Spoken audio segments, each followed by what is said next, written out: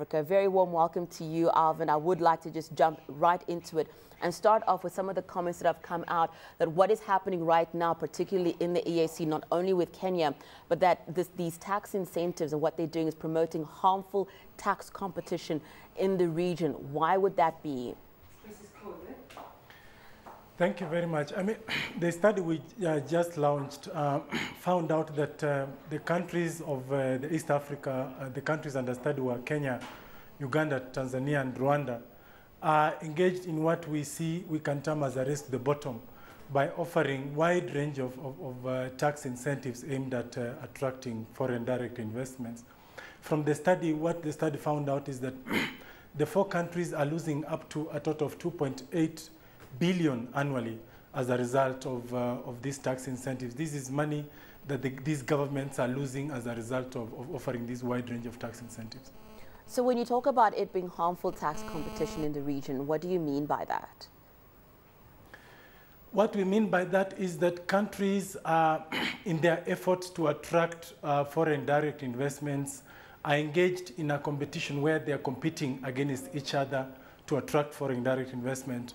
So you find that, for instance, in the flower sector in Kenya, there is a huge competition existing between Kenya, Tanzania, and Ethiopia particularly, aimed at attracting investment to the flower sector.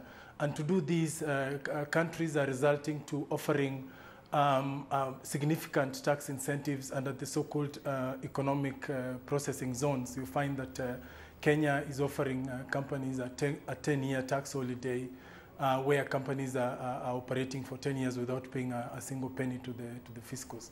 And one of the things one of the things that has been said, though, is that these countries would probably be saying, well, the reason that we're doing this is for us to attract that investment. But you're saying there's lots of research that has been done, and including organizations like the IMF, organizations like the World Bank, that have given out research and said that it's actually not necessary to have the tax incentives at the level that these countries are having them at. So just speak to us about how you intend to, or what you would like to see happen in this space, if they are saying that you don't need to have this kind of war, like you would say, the race to the bottom.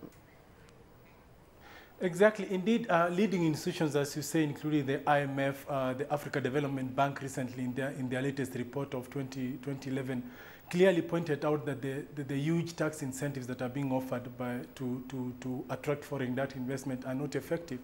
A study that was conducted by the IMF, a survey asking companies what kind of factors do they use to decide on where they're investing, found out that only 1% of these companies see tax incentives as a reason to decide on their investment destination. Majority of companies put more emphasis on issues around infrastructure, around access to power, the legal framework that exists, and human resource. These are factors that are more important than the tax incentives that are being offered by the countries. So one of the things that has been said is the public can get involved in that, and that would help change what is happening right now. What can the public do? Yeah, what we are calling for is an institutionalization of tax expenditure policies as part of the budget making process, whereby governments will be required to, as part of the budget making process, put in place indications in terms of what kind of tax incentives they are offering, what is the cost of these tax incentives, who are the beneficiaries of these tax incentives, and what are the countries benefiting in the long term. We are not against tax incentives per se, but what we are saying that the majority of the tax incentives that are being offered are not effective in attracting foreign direct investment, but they are complicating the tax system and also creating an avenue for rent seeking and corruption because of the kind of discretionary powers that are given to, among others, the ministers to give these tax incentives, and that's opening doors for politically connected companies to enjoy tax incentives to the disadvantage of other companies. Alvin, what I'd like to ask you is, are you having discussions with the powers that be right now, the policymakers, the people that are putting these policies in place? Are you having any kind of discussion with them so far? Indeed, we are, and actually in the launch that we had today, we had the Kenya Revenue Authority, we had the private sector We had people from civil society organizations. The IMF was on the table.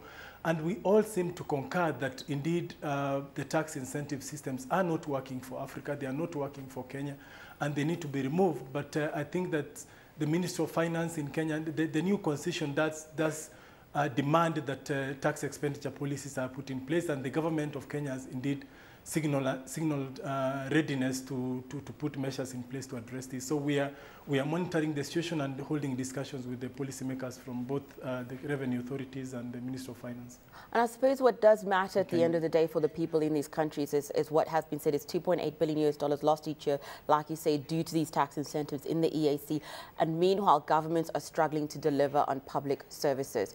So what would you like to see happen in that space? Because as you're saying, you know, all this money that is being lost, and yet these governments are barely managing to give their people in their countries the services that they need.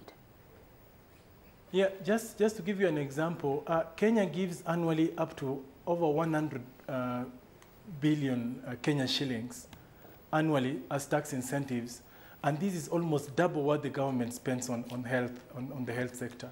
Similar thing if you look at the case of Uganda, it is twice the budget of Uganda in the education. So while on one side governments are complaining and saying we don't have money to invest in the provision of essential services, while governments are begging more for resources, for external resources in form of ODA, they are at the same side, on the other side, giving you these huge tax incentives, and which are eroding the tax bases and creating complicating the whole tax system, sort of making the tax system unable to generate the resources that are necessary to finance development. Thank you so much for joining us, Alvin.